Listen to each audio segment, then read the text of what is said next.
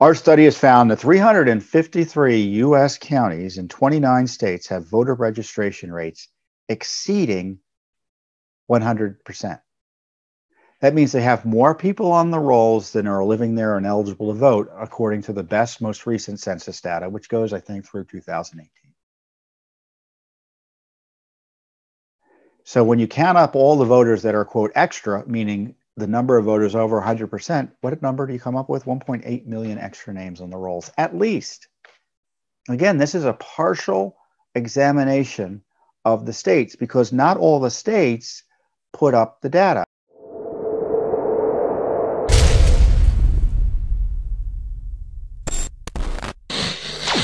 Judicial Watch today issued a very important report about the state of our election rolls. And our analysis has found, and we've done analyses like this in the past, but we've updated the data to the most recent election data or voter registration data the states have produced. And our study has found, as of September 2020, I think we checked all the numbers up to the latest numbers. Our study has found that 353 U.S. counties in 29 states have voter registration rates exceeding 100%. That means they have more people on the rolls than are living there and eligible to vote, according to the best, most recent census data, which goes, I think, through 2018. So when you count up all the voters that are, quote, extra, meaning the number of voters over 100%, what number do you come up with? 1.8 million extra names on the rolls, at least. Again, this is a partial examination of the states because not all the states put up the data. I think 13 states don't put up the data. Some states put up data that's shady, so we can't rely on it. 8 states, it's not just a county in the state, but the state overall has a registration rate over 100%. And those states are Alaska, Colorado, Maine, Maryland, Michigan, New Jersey, Rhode Island, and Vermont. Our study collected the most recent registration data posted online by the states themselves. The data was then compared to the Census Bureau's most recent 5-year population estimates gathered by the American Community Survey from 2014 through 2018. Those surveys are sent to 3.5 million addresses per month, each month, and its 5-year estimates are considered to be the most reliable estimates outside of the decennial census. So we have the census done every 10 years, right? But in the intermediate, they've got the census is always counting. So that's what that's referring to. Judicial Watch's latest study is necessarily limited to 37 states that post regular updates to their registration data. Certain state voter registration lists may also be even larger than reported because they may have excluded inactive voters from their data. That's a little trick because inactive voters who may have moved elsewhere are still registered voters and may vote up and may show up and vote on election day and or request absentee or mail-in ballots. So you just say, well, I've got 15 registered voters here. Well, what about those other voters? Oh, well, they're inactive. Well, can't they show up and vote? Yes. Well, can they ask for a ballot? Yes. So why aren't they with the 15? Well, they're inactive. I mean, that's the garbage logic we have to deal with, the insane logic we have to deal with when we fight these battles. Now, Judicial Watch relies on studies like this to warn states to clean up their rolls. And some states actually react positively. They say, well, we're going to clean up. Some counties clean up. Because the National Voter Registration Act requires states to take reasonable steps to clean up the rolls.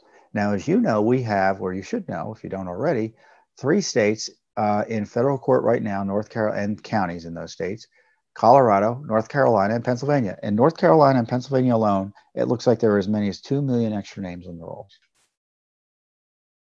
A little bit less than 2 million.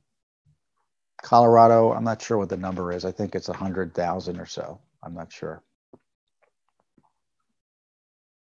2/3 of the state's counties and Colorado's had registration rates exceeding 100%. There's no good reason for that. I mean, even if the population bumped up a little bit, even if you had more people registering before the election, having a registration rate over 100% is unacceptable. And it shows why it is reckless for states to mail blindly ballots and ballot applications to people who haven't asked for them. Right now, they're gone out. Mostly they've gone out because it's coming pretty close to the election. 100 million ballots and ballot applications are being mailed to people who haven't asked for them. This is the distinction the president has tried to make. It's one thing to have an absentee ballot requested from a voter, and the voter asks for it, and then it's sent, and the voter sends it back. I don't think that's the most secure way to vote. It's still subject to fraud because, as I point out, or as the study points out, or suggests, when you've got dirty voting rolls, you can have dirty elections, because if the name is on the list and it's a bad name, it's still there for someone else to use for fraudulent purposes if they want. And you may say, well, there's all these security checks for absentee ballots. Well, there are some security checks. They're not sufficient in my view. Some don't have signature checks. The left is trying to undermine other security checks, such as witness requirements. You want a list of the states where the numbers are bad, where they have counties over 100%? Here it is. And it's not like, it's not all blue. It's a mix. It's red and blue, meaning Republican and Democrat-oriented states. Alabama, Alaska, Arizona, Arkansas, Colorado, Florida, Georgia, Indiana, Iowa, Kansas, Maine, Maryland, Massachusetts, Michigan,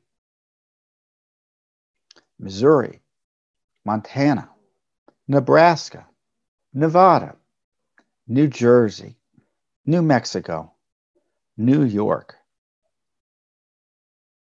Oregon, Rhode Island, South Carolina, South Dakota, Tennessee, Texas, Vermont, Virginia, Washington, and West Virginia. So all of those states have counties in them that have voter registration rolls that are out of whack. Some of those states don't just have counties, it's the entire state. The entire state is a problem. And again, those states are Alaska, Colorado, Maine, Maryland, Michigan, New Jersey, Rhode Island, and Vermont. So this is important data. It highlights the dangers of mail-in voting, how reckless it is, and the importance of Judicial Watch's work to clean up the rolls, don't you think? Don't you think? So Judicial Watch's litigation will continue in that regard, and as the election comes closer, we are monitoring what else is going wrong in the system, and I encourage you to communicate directly with us if you're aware of any issues like that.